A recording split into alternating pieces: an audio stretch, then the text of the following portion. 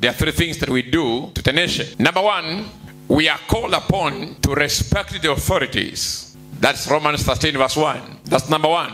Number two, we are called upon to pray for those in authority and for the kings. I said number one, every Christian and every church member has a divine responsibility, and it's a calling that we respect and honor those in authority. Then number two, we have a divine responsibility to pray for them. We respect them. We pray for them. 1 Timothy chapter 2 verse 2. A prayer must be made to all those in authority. But there is another responsibility that we do as men of God. That we have a duty to guide, to advise, to correct, and to warn the authorities in a case of calamity, or if we see that there is going to be a problem. I want to tell the nation, we have to be very careful with wrong advice. We have to be very careful with wrong advice and deception. You remember what wrong advice caused to Israel? After Rehoboam came into power. Wrong advice divided the nation of Israel into two.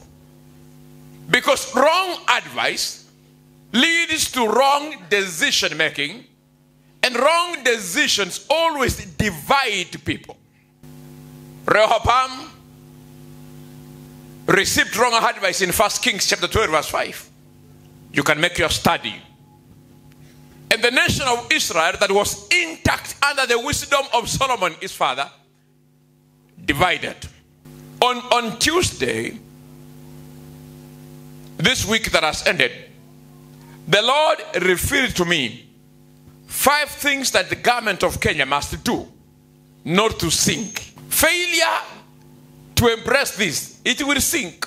This sounds like a warning, but indeed it's not. It's advice. 5 things our government must avoid to avoid sinking. Number one, top on the list, they must avoid disrespect among leaders. That's what God said. They must avoid disrespect among leaders.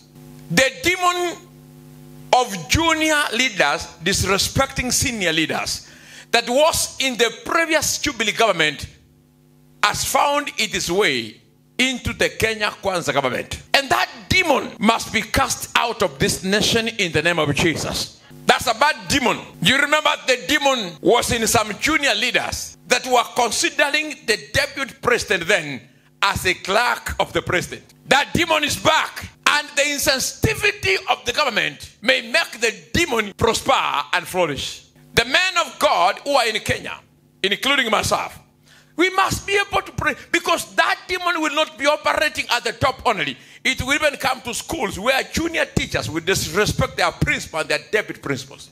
The demon must leave this nation. Amen. I say the demon must leave Kenya. Amen. It will go down to families where children will find it obvious to disrespect their parents. A demon of disrespect among leaders. No, that thing existed in the last regime where a minister was more powerful than a deputy president. What level of insensitivity is that? There must be respect, honestly. There are always people that must submit. Even in a family case, God says, wives, submit to your husbands. Not because they have more money than you, but it's order.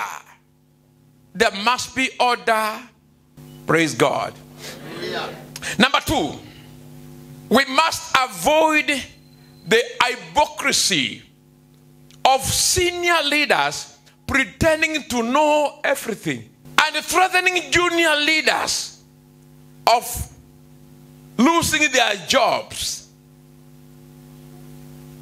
Immaturity of intimidation. That is an awkward way of approaching things. For a senior leader to be respected, you must never intimidate juniors. That's not how you lead. You don't scare people that they will lose their jobs if they don't jump up when you are shouting. That will demoralize the junior leaders, and it will lead to lack of effectiveness in their service delivery. They will just fear you, but they will be doing nothing. It's our duty, a Christian duty, to respect those in authority, because we believe and we know nobody can rise to office of authority without God ordaining him for it. We must coexist. We must coexist. We are not saying that we must embrace mediocrity. No.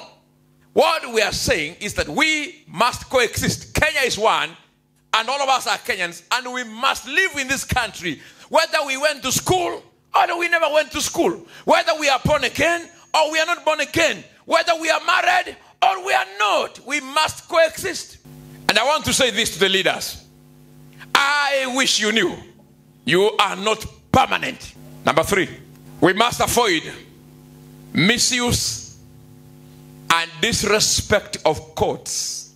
People are spending too much money to forward even trivial matters to court.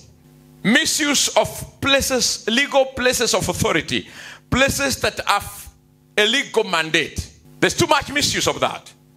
Number 4, the drama between the police and the EACC. This drama between the police and the EACC must stop, because I can sense danger coming. There will be exchange of bullets very soon. This drama must end. There must be respect between police and other officers. If you believe police are doing something wrong, must you arrest them on camera for us to see?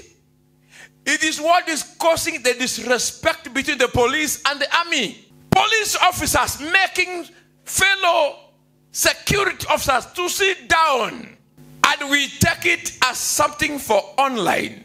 There is a danger coming if we will not have respect among the leaders. I don't understand.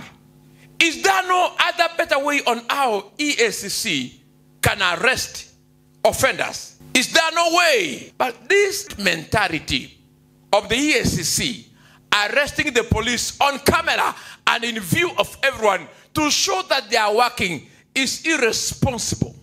Policemen are officers of the state, security officers. You know why the army have their own courts?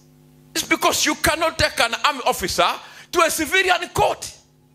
Equally, the policeman must be respected.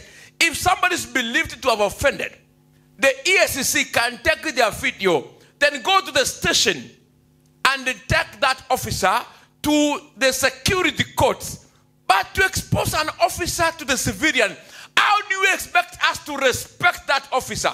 That's why you see the civilians are fighting the police everywhere, because the EACC is leading the way. This must stop. Some of these laws must be adjusted and they must be changed. They are too archaic to exist in the current Kenya. I think there's need to transform the thinking of this nation. We have a problem. Number 5. This country must stop, must avoid disrespecting and ignoring men of God. Failing to take men of God serious is a catastrophe in itself. We are not here by accident. We are here by design. We have been brought here by God to offer divine direction on matters of men and even on the affair or the issues of governance. Men of God are not in this country or other countries by mistake.